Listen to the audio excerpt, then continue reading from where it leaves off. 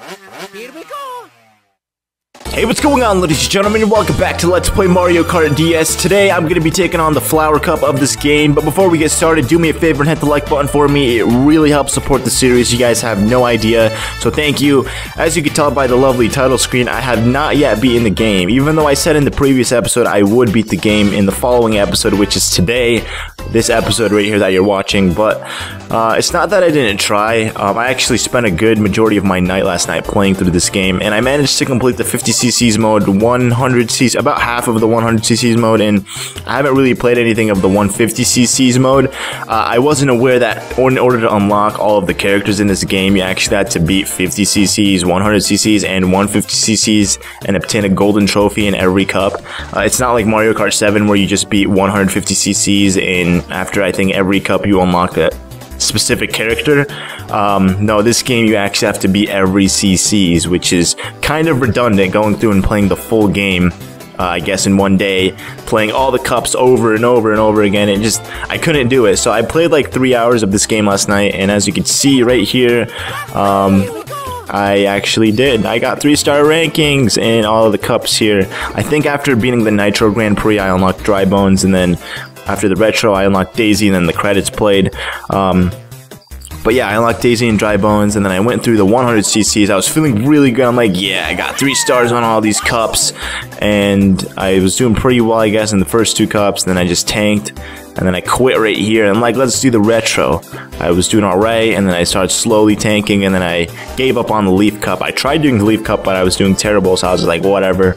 And then I called it quits for the night. But I'm going to attempt to beat the rest of the game tonight. Hopefully, I'll be able to do it. I mean, it's not that long or hard, and now that I'm used to playing this game and I'm much better at it than I was yesterday morning when I opened the game, hopefully I'll be able to do it. So today we're going to be doing the Flower Cup. Today's cart combination was suggested to us by Leo Boyer. He suggested we should play as Yoshi in the Yoshi Egg. If we have everything unlocked, then we play as Dry Bones in the DB. I think this is the DB car. I don't know if there's a car called DB, but I think he's talking about this one. So, unfortunately, man, we don't have everything unlocked, but thank you for the suggestion. I will be playing as Yoshi in the Yoshi Egg. Dry Bones is like the best character to do snaking with. Wait, I gotta be... Oh, so Dry Bones is the best character to do snaking with in this game. I'm gonna save him for like a hard cup, maybe like one of the later cups. But for now, I will be playing as Yoshi with the Flower Cup. I was gonna say the tracks, but then I wanted to say the courses. The track courses here are Desert Hills, Delfino Square, Waluigi Pinball, and Shroom Ridge. Fun fact, I actually attempted to record this last night, but the thing was, like, I think I was doing really well, and I'm pretty sure I could have gotten at least a 2-star ranking. But, like, my recording software just crashed on me, and it stopped recording midway through Delfino Square, but I wasn't aware of it until, like, at the end of the cup. I was like, oh, it stopped recording, and I was, like, upset, so I just called it quits. But the thing about this in particular game is you have to snake in order to get good rankings. Like, if you want to get a 3-star ranking, you have to get really good times in the courses, and the only way you can get really good times is by snaking.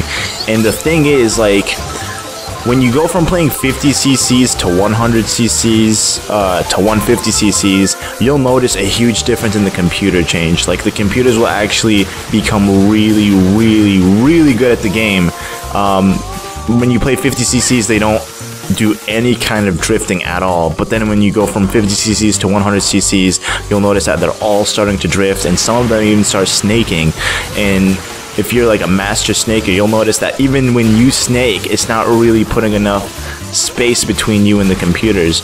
So I guess my only advice here is just to try to stay ahead of your opponents. When you do snake, I noticed this yesterday, when you start snaking, the best way to optimize the full speed of snaking is by, like, watch, I will show you once we come to like a corner. This is the best way to do it, and it works really well for me.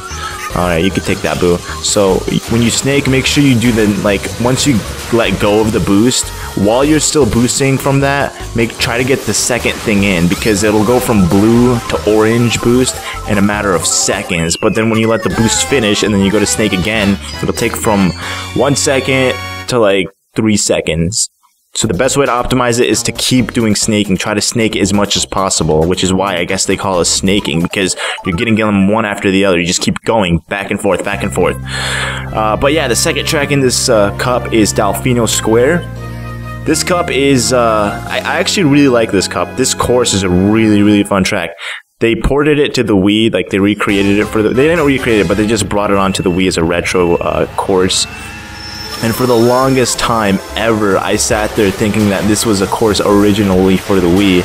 Because, like, when you play it for the Wii, it's, like, really nice, and the track is just beautifully done, and... Are you kidding, Daisy? She had to poop bananas right there. That is not nice, girl. Alright, I guess I need to figure out a way to pass these guys, because... if I can't pass them, then I'm gonna start getting trolled by their items. Oh, look, he just pushed Toad off. What a troll.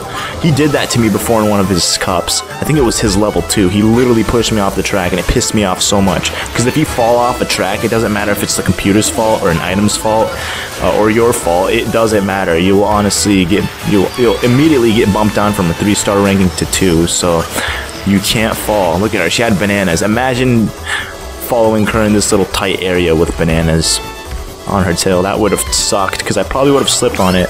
Wow, she's like the only computer I've ever seen go through that way. Alright. Alright. Ah, come on! Whoa! Whoa, whoa, whoa, whoa, whoa, whoa, whoa, whoa, girl. Alright, this is it. I'm gonna build the lead in front of us right now. This is how it's gonna work. I'm gonna start snaking right here.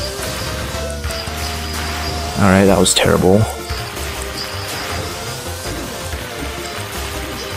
Alright. Got a nice, decent lead ahead of her. That's what I needed. In some of the tracks, you can actually lap some of the people. Especially in 50cc's, there wasn't a track where I didn't lap a computer or almost lap a computer, because they don't turbo boost, and 50cc's mode goes really, really slow, so you're able to get more turbo boosts in than you would in like 150cc's. Like here, because like I'd be driving much slower, I'd be able to get like 3 or 4 boosts rather than just 2. Let's see my scores: 42, 42, and 39. That's actually really good. You start off really slow usually, but then as you progress further down into the road or to the level, you actually start building more speed, and the laps per times per lap is usually a lot lower than it was when you first started. But yeah, Waluigi Pinball, my favorite track in this cup. It's actually one of my favorite tracks in this game. It's one of my favorite tracks in Mario Kart 7. I absolutely adore this track. And I think we could do pretty well on this. I'm actually gonna start this. Oh, come on, how did I burn out? Okay, that is terrible. I can't burn out. Like, when you burn out, you'll honestly screw yourself up really bad. So, that was a terrible start, I guess, to the track. I don't know how that happens, too. Like, I'm doing it right, but... Good item, yes! Star. I'm gonna save my star. I'm gonna see how many people I can pass organically, and then I'm gonna use my star just to get the nice boost at the end. As long as you at least get 2 out of the 3 laps in first, I think you'll be golden, and that's what will help you get the 3-star ranking. But if you get like 1 of the laps first place, and then the other 2 you get like 2nd or 3rd, or you're just behind, it will really screw up your ranking. So you need to try your best to... Can I hit her? Yes! There's 1 person down. I always think it's gonna glitch, because usually when I play online and I try to hit other people with stars, it doesn't usually hit them because they're not actually there. But because my internet, or just internet in general, is just bad on Nintendo Wi-Fi, it's just it kind of shows them in places that they're not usually at. All right, is this first place with a shroom? Oh, nope. Luigi takes that back. Come back here. If I can get a draft off of him, that'd be really good. Oh, come on. How did she get up there? Are you kidding me? What I also noticed that's really, really... Oh, come on. Did she get... She got hit. She got hit by a blue shell. Holy crap. Oh my goodness. That was like save right there. Holy crap. But what I noticed is if you actually manage to get a decent chunk of space between you and your computers in like 150 cc's, the game will start trolling you by sending out blue shells every like minute. Not even, like every 20-30 seconds, and they'll start like trolling you by trying to slow you down. So we'll get hit by lots of red shells. They'll give you crappy items, and blue shells will happen a lot. I guess because it's a way for them to tell you, slow down, these computers need to catch up. But then it's like, no, they can't catch up because mustard. Oh, Jesus. Come on. Come on. Why? Why? Why can't... Holy crap. What the shit? Oh my gosh. How did that happen? How did I avoid that shell? Oh my god. I've never avoided a blue shell in this game.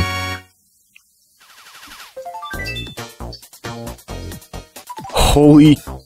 Wow, I'm speechless right now. That is like the dumbest thing I've ever seen. How did that blue shell not hit me? Like, I'm not complaining, but that is weird. I've never avoided a blue shell in this game. That is cool. That is... like, there wasn't even a boost there either. Like, how did that happen? I remember people always talking about how blue shells were so avoidable in this game, so I guess maybe I figured out I don't honestly know, it was all luck right there. I don't know how I did that. But there definitely is a tactic behind it. I'll have to replay it in slow motion just to see exactly what happened. Can you stop bumping me, Daisy? She's getting nice drafts off of me. But as you can see, oh jeez. Oh jeez.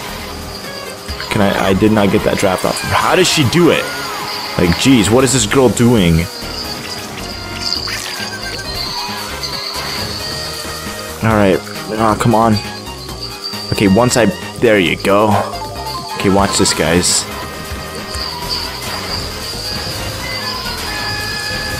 Alright.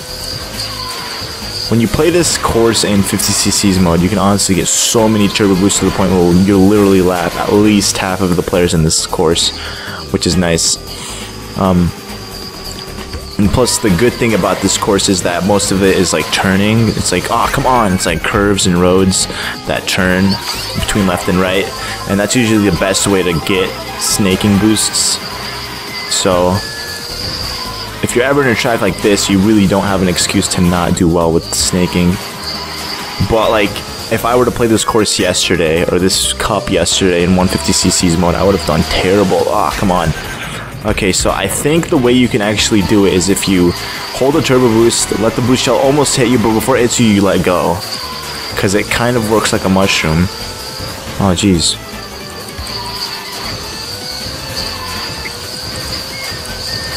There you go. Got a couple snaking there. Oh, Daisy's not that far behind. I want to build a nice chunk of space between us. But usually in 150cc's mode, you can't do that. You can't build that decent space that you really want to. Because they have to make the computer somewhat difficult. You can't make them just really easy. And there you go. 45 seconds. So 43, 43, and 45. The only reason I got 45 was because of the blue shell and I got hit by a shell. So 2 things to slow me down. But I would have done really good this lap because on that one road I actually managed to snake a couple of times, which is nice. Damn. Alright, this better be 3 stars. I better get 3 stars or I will be upset.